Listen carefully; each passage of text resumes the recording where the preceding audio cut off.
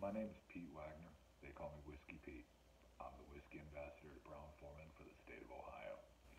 We have a lot of fun for you today. Today we're going to sample through Gentleman Jack, Jack Daniel's Single Barrel, Jack Daniel's Single Barrel Barrel Proof, and Single Barrel Rye. We're going to talk about what's the difference between a Tennessee whiskey and a bourbon. We're also going to talk about how to taste and smell whiskeys in a proper tasting. Sit back, relax, enjoy yourselves. Cheers. So you can't talk about Jack Daniel's without talking about the man himself. So here is the legend of Jack Daniel's. Now, you have to realize I just said the legend of Jack Daniel's. You see, there was a fire in a courthouse in Lynchburg years ago that burned up all the records of Jack Daniel's.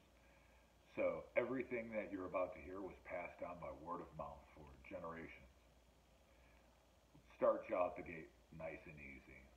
Just to prove that it's the legend of Jack Daniel's. According to the legend, first off, his name wasn't even Jack. His name was Jasper. Jasper Newton Daniels was born in 1850, and his mother died in 1849. Interesting, right? So, yes, now there is a book called Blood and Whiskey, The Time and Life of Jack Daniels that investigates a little deeper, and it turns out his mother died shortly after he was born from complications from the birth. So, Jack only grew up to be 5'2", had a size 4 shoe, was the 10th out of 13 children. Think about that, 13 mouths to feed in rural Tennessee. Things get a little sparse at the time, and believe it or not, old Jasper moves out of the house at the age of 9 years old. Moves in with a gentleman named Dan Call. Dan Call, during the daytime, was a Lutheran minister, would preach to his congregation, and at night would go down to the creek and make whiskey. Well, now you see, Dan's wife was part of the temperance movement. Temperance movement started in Westerville, Ohio, and eventually expanded throughout, and it's what led to Prohibition. Dan's wife didn't quite much like alcohol. She was part of a group that felt that that spirit you were consuming was an evil spirit, and they weren't afraid to exorcise you of that spirit. She looked at old Dan, who's making whiskey, and she said, Dan, I hope that still is warm at night, because that's where you're sleeping. Like any smart man staring at an angry wife, he sides with her and sells that still to Jasper at the age of 13 years old.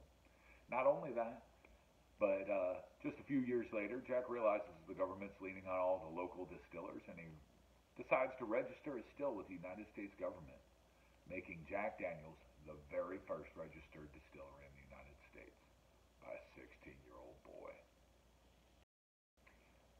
So you go to the liquor store and you see a wide variety of Jack Daniel's represented there. Would you believe me if I told you that the vast majority of that is actually the same juice? It's all 80% corn, 12% barley, and the rest is rye. So what's the difference between them? This is where science meets magic. Let's talk about Jack Daniel's, the product. 80% corn, 12% barley, the rest is rye. Jack Daniel's is a Tennessee whiskey. What does that mean? That means it follows all the same rules of being a bourbon. It just takes one extra step, and that's charcoal mellowing. To be a Tennessee whiskey, it has to be made in the United States, stored in new charred oak barrels, at least 51% corn. You can only add spring water to it. It has to come off a still at under 160 proof, into a barrel at under 125, and into a bottle at 80 proof or higher. There is no age statement to be a Tennessee whiskey. It has to be made in Tennessee. To be a straight Tennessee whiskey, it's at least 2 years. If it's under 4 years, it has to be on the label. And then there's the charcoal mellowing. Every drop of Jack Daniel's is dripped through 10 feet of charcoal, 10 feet of charred sugar maple. It takes approximately a week to get from the top to the bottom, drop by drop. Now you see what happens here is as that whiskey filters through that charcoal, as it drips through that charcoal, there are bitter notes that are found in the oils and the husks of the grain. And as it drips through, those oils will find their way into that charcoal and eventually encapsulate it and get left behind, creating a more mellow profile. And that's what we call charcoal mellowing. Technically, Jack Daniels could still be labeled a bourbon, but because of its heritage of being produced in Tennessee and use of charcoal mellowing, Jack Daniels prefers to be titled as a Tennessee whiskey. So what's the difference between Gentleman Jack, Jack Daniels, Jack Single Barrel? For those, you have to look to the barrel house. See, our barrel houses are a lot like your house if you had no power. Think about this. With no power, in the winter, you go down in the basement, it's a little bit warmer. It's insulated, you have the house on top of it.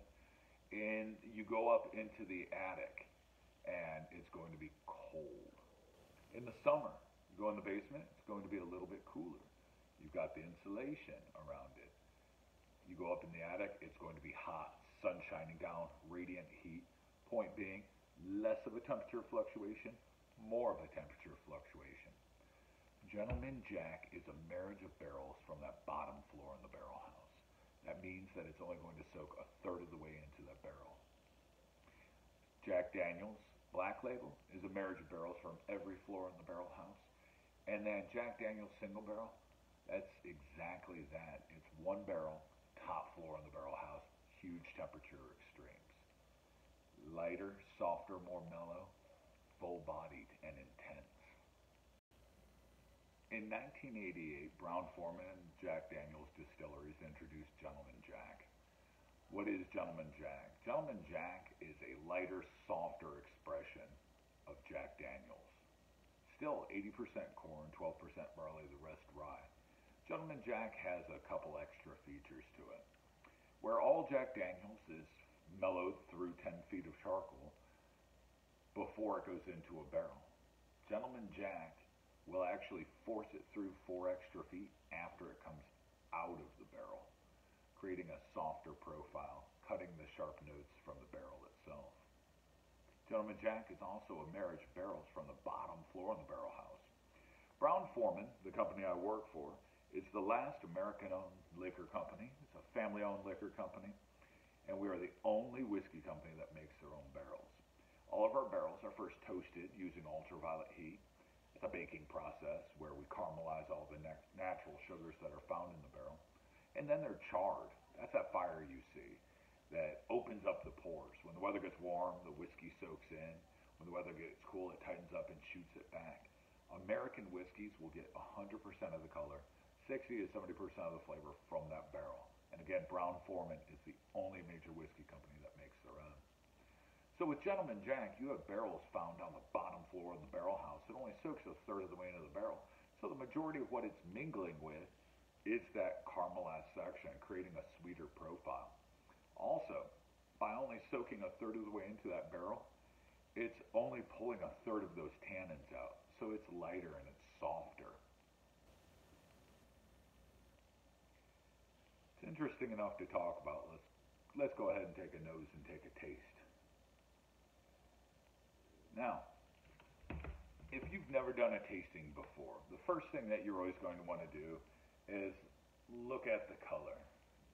If you've ever been to a wine tasting, you treat your whiskey in the same way. Hold it up to a light and give it a nice swirl. We can talk legs, we can talk colors. Again, 100% of the color, 60 to 70% of the flavor from that barrel. And this has a gorgeous, gorgeous honey color to it. It's a little bit lighter than some of them, obviously only soaking a third of the way into that barrel. Just delicate, delicate legs. Go ahead and take a nose. You're going to want to hold it about this far away from your nose. Put it directly under your nose so that the aromatics can lift up. You don't want to get too close right off the bat because this is high-proof alcohol. You can burn your palate and then miss a lot of the nuances. Don't worry. If for some reason that happens, sniff the back of your hand. Your own scent will neutralize your palate and allow you to get to more of those gorgeous, subtle notes. Hold it about this far beneath your nose. Open your mouth, purse your lips, and breathe in. As those aromatics cascade over your palate, you are going to actually taste it. Somewhere around 40 to 60% of what you taste is through your nose. Go ahead, take those deep breaths. Now, this is interesting. When you hold your whiskey about this far away from your nose and you breathe in, what you will get are the more feminine profiles. That's going to be fruit floral notes, baking spices, the lighter aromatics. To get in deeper, you're going to get the heavier scents, the heavier aromatics, what we consider the masculine profiles. Your leathers, your tobaccos, your heartier spices, your cloves. Let's go ahead and take a taste.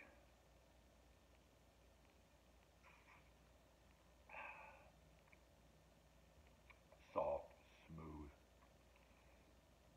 honey, vanillas, very delicate. Jack Daniel's yeast strain notoriously gives off fruit floral notes. A lot of people will laugh and tell you they get a banana profile. It's there. Whiskey has over 200 flavors. If you were to guess at some of the flavors, you would more than likely not be wrong. Let's go ahead and take another nose, take another taste.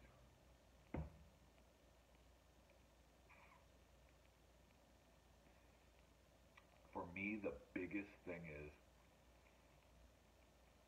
the profile, the flavors. They don't linger like a true gentleman.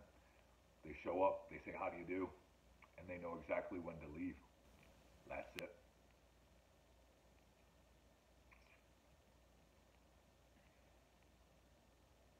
What do you get? Now, as I said before, Gentleman Jack is marriage barrels from the bottom floor in the barrel house. Jack Daniels marriage barrels from every floor in the barrel house. We want it to taste the same as it did back in the early 1900s as it does in 2021. So, and then we have Jack Daniel's single barrel. Single barrel is exactly that. It represents the flavor profile of just one barrel. No two barrels taste the same. You see, every barrel has roughly 30 staves in it. Those are those pieces of wood that help raise a barrel.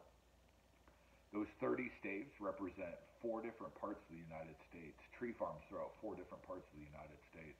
You have different mineral content in the soil, different mineral content in the water. Bizarre statement, but no two trees taste the same.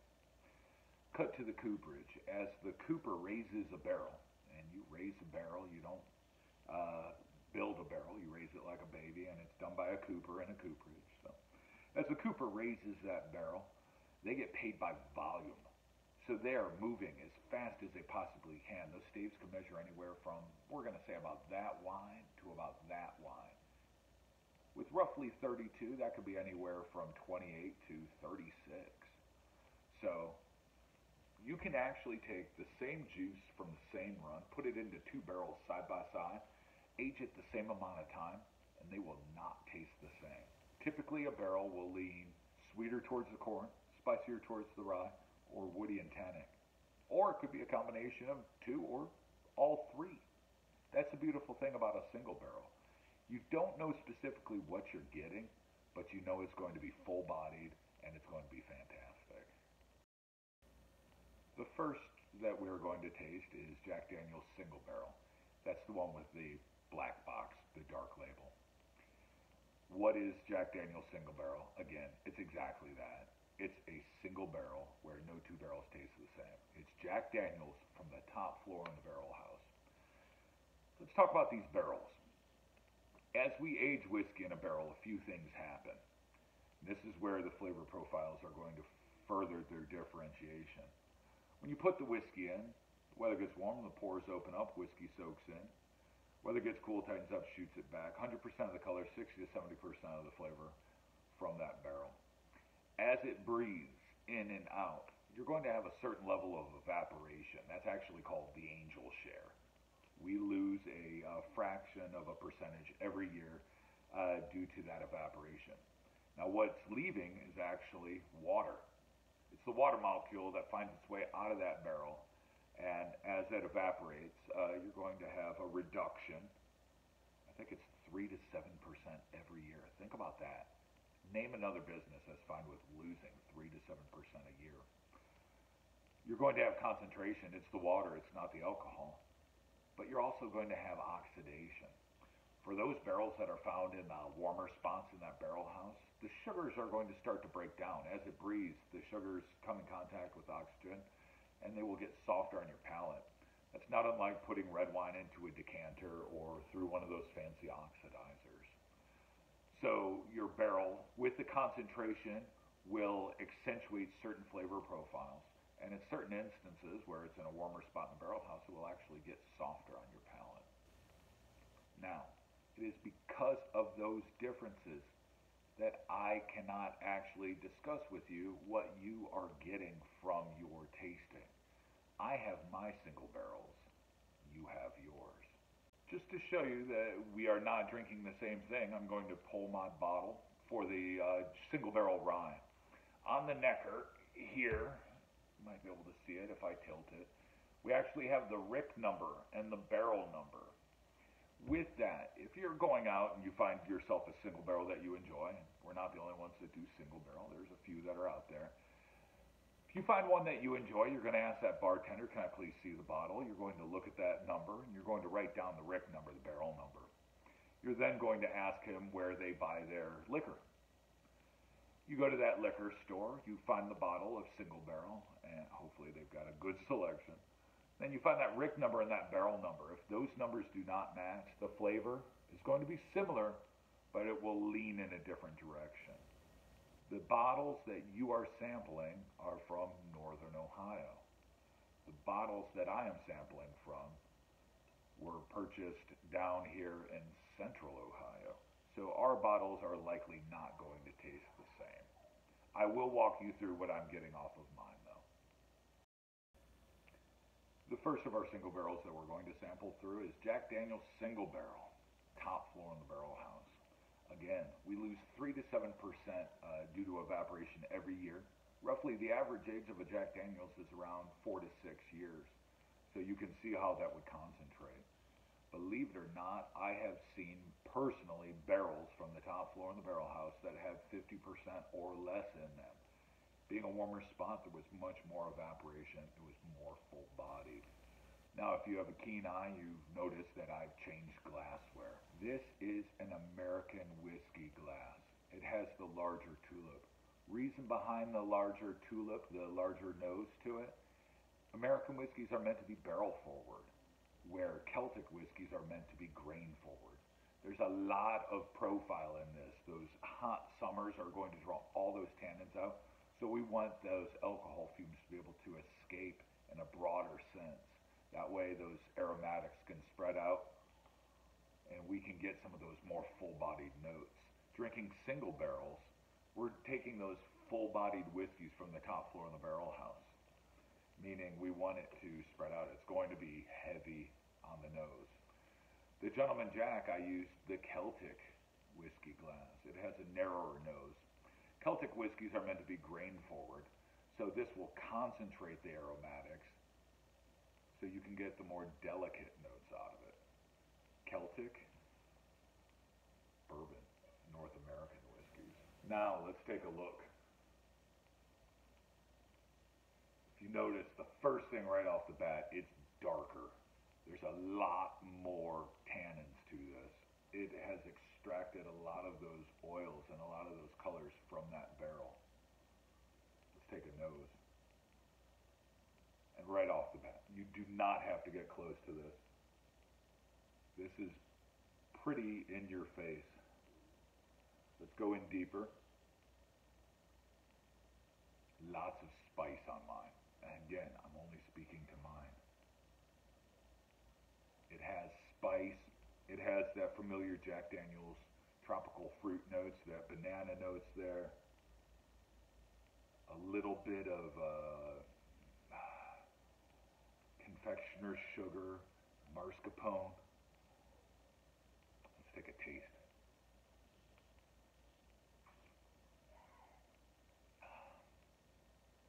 Okay. For me, mine is full-bodied, but it's soft on the front. That means that it's from one of those warmer spots. Very approachable. The rye shows up in the back. Still definitely those fruit notes. Now I'm getting more of the cherry notes. One more. Wow. Tell me about yours. Next whiskey we're drinking, Jack Daniel's Single Barrel Rye. It's the one with the red label. In this instance, we are actually sampling through Rick number 19. Bottling April 2nd, 2019. Barrel number 1902391. What makes Jack Daniel's Rye special? Let's talk about that. We do have two Jack Daniel's ryes. We have what we call the core rye, and then we have the single barrel rye. As we know, single barrels represent the flavor profile of that one barrel. But rye in general. First off, did you know that rye is actually America's first whiskey? As the Scotch-Irish immigrants came to the United States, they landed up in New England, and rye was the primary grain. And that's what they used to make all their whiskeys. That's where a lot of the old classic cocktails utilized rye. That and the fact that sweet, spicy, and bitter makes a balanced cocktail, and that allows you to have a couple more. So, they all started with the rye. Rye, let's talk about that as a flavor profile. When we talk about grains, we're going to talk about corn, rye, barley. Sometimes there's wheat. I always tell people, think about bread. Seriously, bread. Cornbread, nice and sweet, gives you that sweeter profile. Rye bread, you think about that deli sandwich, has a nice spice to it. If it has wheat in it, it's going to be a little bit drier and a little bit creamy. And anything with malted barley has a nutty-like quality to it. So rye has the spice. The grain bill behind Jack Daniel's Rye is 70% rye, 18% corn, and the rest is barley. What makes that special? Believe it or not, it's the very first recipe change at Jack Daniel's in almost 150 years. Also, here's a couple things that make us stand out. We make ours. Follow me on this. A few years back, our company came out with Woodford Rye. When Woodford Rye came out, I did a little comparative study.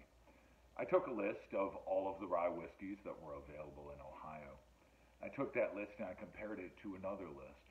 That list was a list of products produced by MGP. In case you don't know, MGP, it's the old Seagram's plant in Lawrenceburg, Indiana. It's a grain company. They literally liquidate their assets.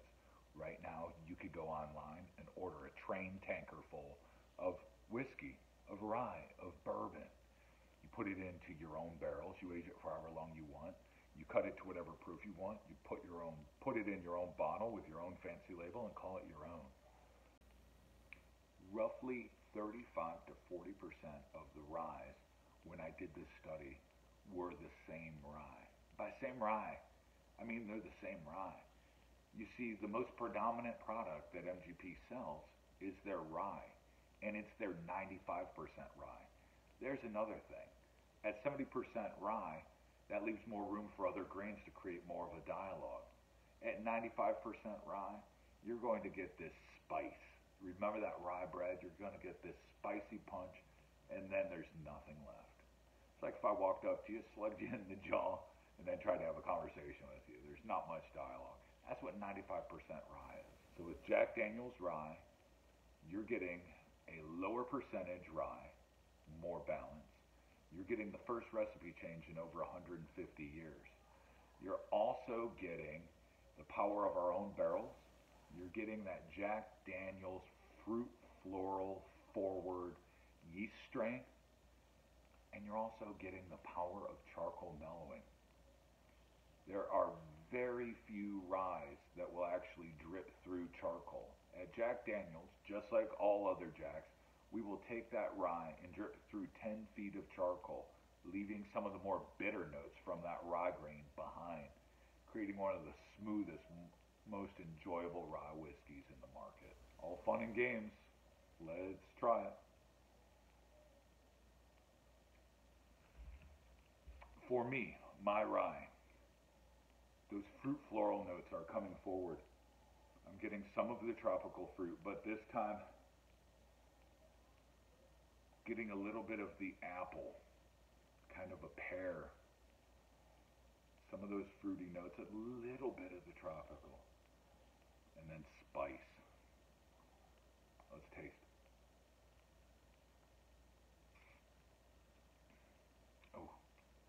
Spice right up front. Black pepper. Started on the tip of my tongue, a bit of a tingle. And then as it proceeds, it goes through my throat. Now what I'm doing the Tennessee chew as I aerate my palate and those alcohols come off. Whiskey has over 200 flavors to it. They combine, creating profiles. I'm getting some of the heartier, more masculine notes. A little bit of leather.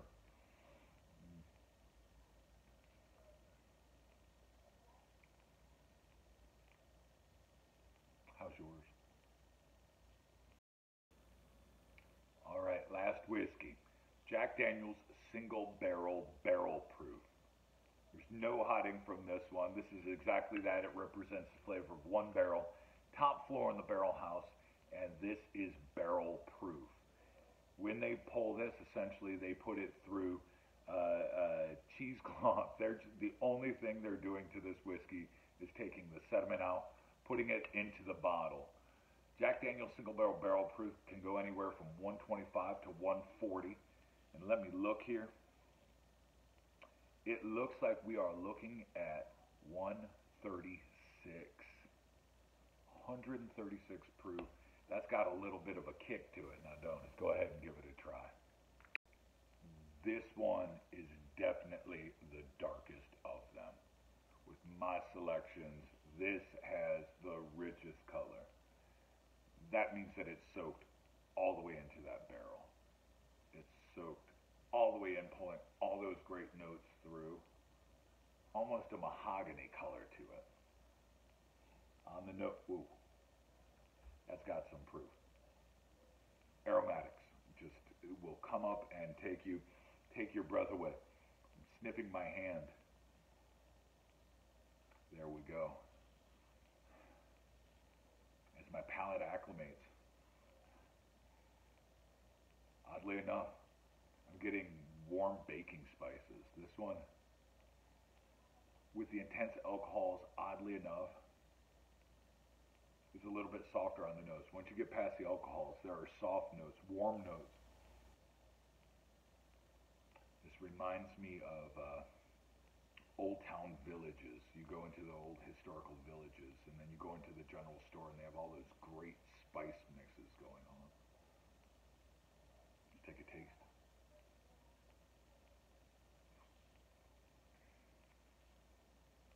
Interesting. With mine, there's the proof.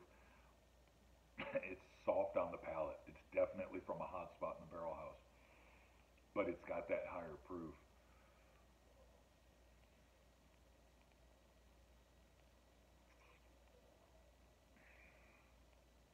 The spices, I'm getting the rye in the back of my throat, and then it just expands. Now, a lot of times people will talk about that's bold. There's a lot of different versions of that. That's spicy. There's a lot of different versions of that, and our definitions aren't the same. We work on dialogue on that.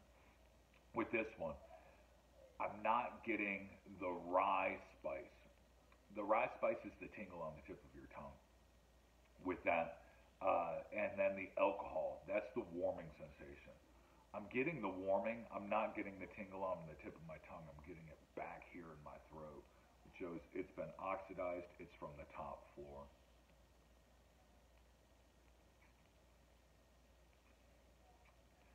This definitely makes me want fatty red meats. Obviously, if you're going to pair this, you want something hearty to pair up against, something with a richer profile. And with that rye content, it would just cut right through that with that higher proof, and the fats would play back and forth. Curious, what's yours like? Ladies and gentlemen, that is your Jack Daniel's Gentleman Jack and Single Barrel tasting. Again, they call me Whiskey Pete. Thank you for enjoying this tasting with us. Keep coming back to Corkscrew. Great food, great location, great place to grab some whiskey and something to eat. Remember, be safe, wash your hands.